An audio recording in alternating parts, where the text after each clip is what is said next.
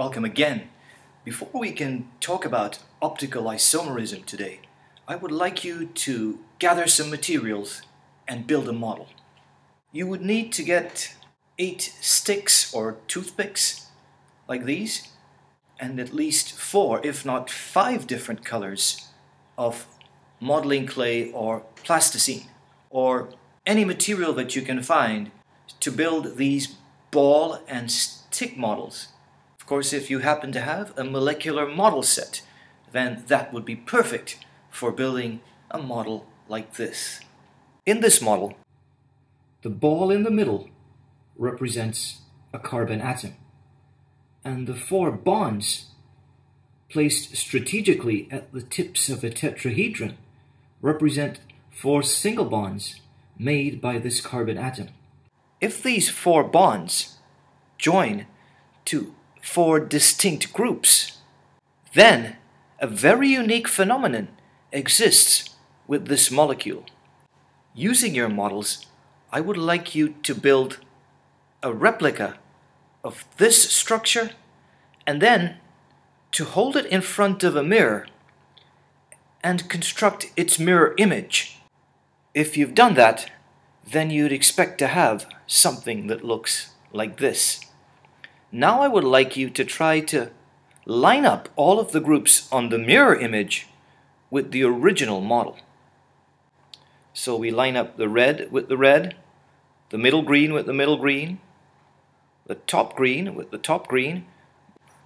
But over on this side here, we notice that the blue lines up with the yellow and the yellow lines up with the blue. No matter how we try to change the positions, you realize that it's impossible to superimpose one structure exactly over another. Such mirror images of molecules give rise to optical isomerism. And it only comes about when carbon exists in the middle of a tetrahedron. In other words, only when it forms 4 single bonds to 4 different groups. An example of such a molecule is the amino acid alanine. Here on this planar diagram, we can see carbon in the middle with the 4 bonds, each to a different group. Here the amino group, the carboxylic acid group, a hydrogen atom, and a methyl group. Each one a different structure, and the carbon sits in the middle of the tetrahedron. Such a carbon is referred to as an asymmetric or a chiral carbon. And because one such structure cannot be superimposed over its mirror image, then each structure, although having the same molecular formula, is arranged differently in space. This kind of isomerism is called optical isomerism. And each of these mirror images, when isolated and put into a container and exposed to polarized light, each one tilts the plane of polarized light in an opposite direction. Polarized light, to put it simply, is light that vibrates in just one plane, whereas unpolarized light vibrates in multiple planes.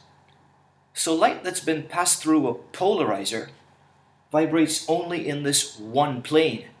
And when this polarized light is sent through one optical isomer, it tilts the plane of light in one direction, and when it's sent through the other one, the plane of light is tilted in the opposite direction.